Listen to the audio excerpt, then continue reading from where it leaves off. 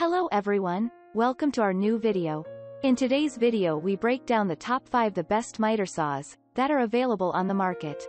I tried to make the list based on their popularity, quality, price, durability, user opinions, and more. If you need more information about these products, please check the link in the description section below. And make sure you subscribe to more videos. Okay, so let's get started with the video.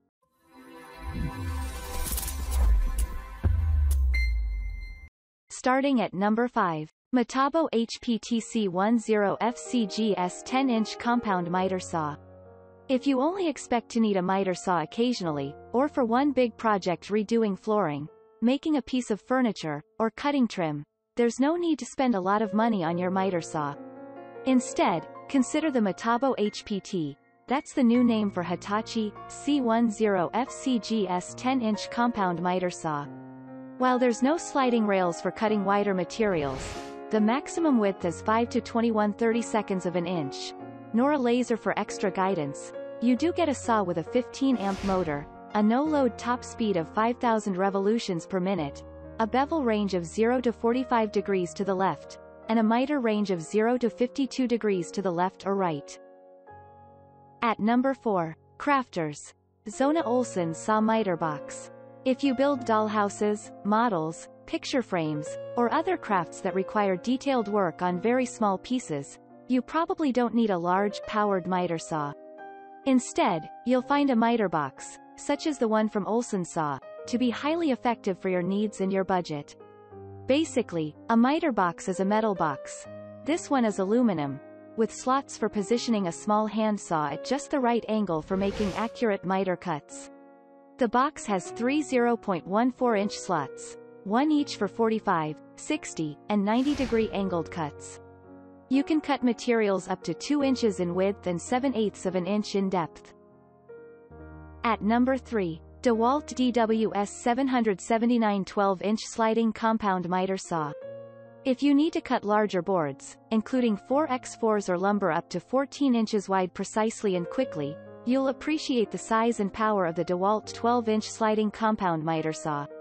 This versatile tool has sliding guide rails to allow for larger or longer materials, with a special setup included in the instruction manual. You can even crosscut boards up to 16 inches across, which is especially handy if you are building cabinets, a deck or fence, or preparing lumber for hardwood flooring. At number 2. DEWALT DWS 779 12-inch sliding compound miter saw. If you need to cut larger boards, including 4x4s or lumber up to 14 inches wide precisely and quickly, you'll appreciate the size and power of the DEWALT 12-inch sliding compound miter saw. This versatile tool has sliding guide rails to allow for larger or longer materials, with a special setup included in the instruction manual. You can even crosscut boards up to 16 inches across, which is especially handy if you are building cabinets, a deck or fence, or preparing lumber for hardwood flooring.